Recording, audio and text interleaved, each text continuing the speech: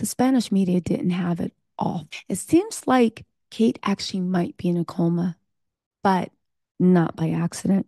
Remember when they said it was medically induced? Why would one, if these reports again can be believed, have to medically induce a coma to a woman that is making the future heir to the throne, a future heir to the throne? Well, let's think about it, shall we? Many women who are in comas have successfully carried a child full term. It looks like if these rumors can be believed, right? This is exactly what happened. It's ironic, don't you think? Again, if you can believe this, that the one thing that Kate thought would save her marriage, she knew her place. And now she's turned into nothing but a vessel. Her greatest wish was to be the vessel to bring in the heir to the throne.